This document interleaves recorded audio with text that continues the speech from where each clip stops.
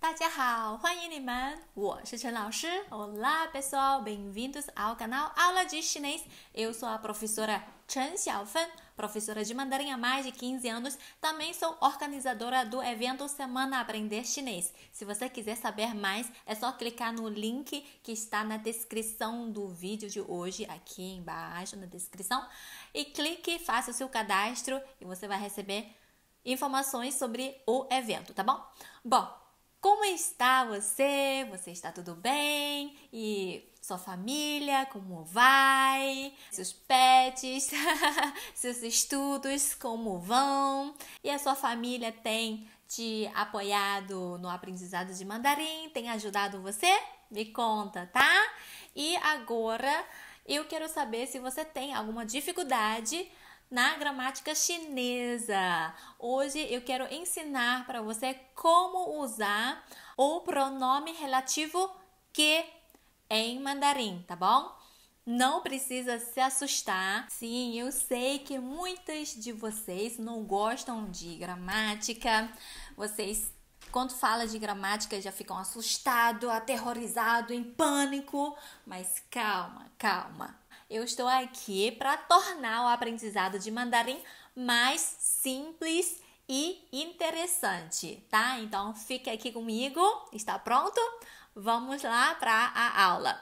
Bom, antes eu queria saber se você já domina essa gramática. Se sim, comenta aqui embaixo, me deixa saber, tá? Faz algumas frases com o pronome relativo que em chinês e deixa aqui embaixo nos comentários, tá? E se é a primeira vez que você está assistindo o vídeo de hoje, inscreva-se já no canal, ativa o sininho para você ser notificado quando eu posto vídeos novos aqui no canal, tá bem? Então, vamos lá. O estudo de orações subordinadas adjetivas está profundamente ligado ao emprego de pronome relativo. Professora, você acabou de falar alienígenês. Gente, existe essa palavra, acabei de inventar, tá? Se não tivesse. Então, o que é uma oração subordinada adjetiva? Meu Deus, gente. Então, uma oração subordinada adjetiva é uma oração que possui um valor ou uma função de um adjetivo. Então, essas orações vêm introduzidas por um pronome relativo e exercem a função de adjunto adnominal do antecedente. Professora, para por aí, que você falou alienígenês de novo. O que é um adjunto adnominal? Me explica, por favor. Então, gente, vocês sabem o que é? Calma, não entre em pânico. Então, um adjunto adnominal é um termo que qualifica, que explica, que determina, que especifica um substantivo, um objeto, tá? E aí, deu nó na cabeça ou tá ficando mais claro? Hã? Então, agora eu vou dar um exemplo que vai ficar tudo mais simples, tudo mais interessante, tudo vai ficar mais claro, tá bom? Mas antes, eu quero te perguntar se você sabe falar esse é livro em mandarim. Diz aí. Fácil, não é? Comenta aqui embaixo se você sabe, tá? Então, vamos lá. 这是书. Simples, né? 这, esse. 是 é o verbo ser. 书 significa livro. Simples, né? Esse é o livro que eu comprei. Como seria em mandarim? Primeiro, como é o verbo comprar em mandarim? Eu sei que muitos de vocês devem saber, né? Isso! Você sabe? Escreve aqui embaixo nos comentários.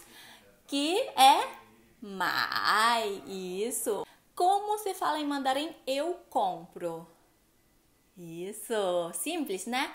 我买. Isso, muito bem.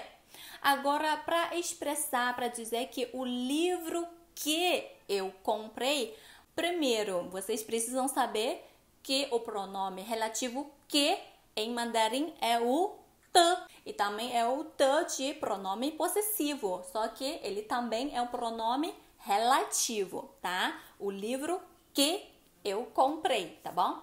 Então, como é? Isso, 我买的, tá? Que eu comprei, 我买的.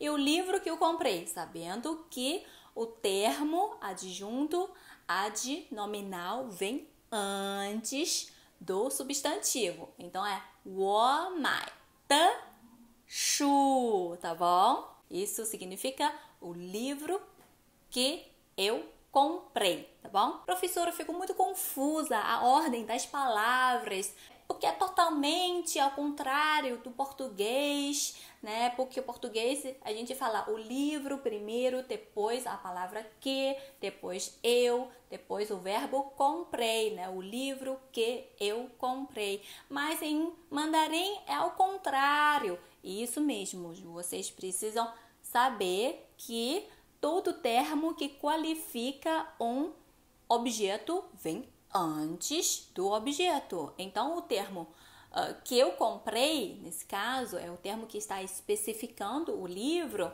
precisa vir antes da palavra shu. Então, é 我买的书, tá bom? Professora, eu já estou ficando nervoso aqui, a minha mão já está suando de nervosismo e eu não estou conseguindo entender, acho que eu não vou lembrar, não vou decorar essa ordem. Bom, agora vai uma dica muito valiosa. Tudo que vem depois do que em português, falando em mandarim, você vai botar na frente. E tudo que vem antes do que em português, em mandarim você vai botar atrás. Então, observa aqui na tela. O livro que eu comprei. Então, em mandarim, o que é o te. Então, o livro você vai botar depois do que? Do te, no caso, em mandarim, né? Como é livro em mandarim? Shu. Então, o shu vem depois do te. Como é eu comprei em mandarim? Isso, 我买. E não precisa do le, tá? Por causa do te, nesse caso, tá bom, gente? Então, eu compro 我买. Então, você coloca o 我买 antes do de. Aí que tá. 我买的书. Pronto. A expressão já está formada. E aí, se surpreendeu com essa dica? Muito interessante, não é? Ficou bem mais fácil para você montar essa expressão, não é? Agora só falta praticar, tá?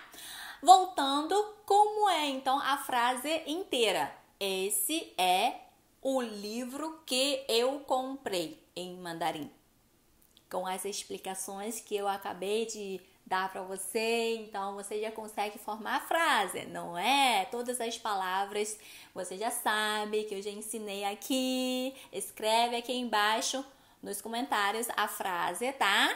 Agora eu vou dar a resposta, mas você tem que escrever antes, tá bom? Para ver se você acertou, tá? Então vamos lá, a frase em mandarim é 这是我买的书. Isso, 这是, esse é 我买的, que eu comprei, 书, o livro, esse é o livro que eu comprei, tá bom?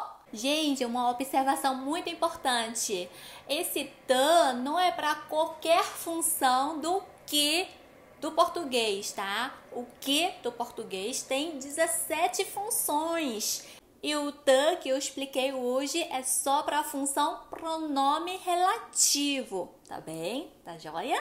Agora eu quero saber se vocês realmente aprenderam, se vocês realmente prestaram atenção nesse vídeo, nessa dica. Escreve algumas frases usando o pronome relativo que é o te em mandarim.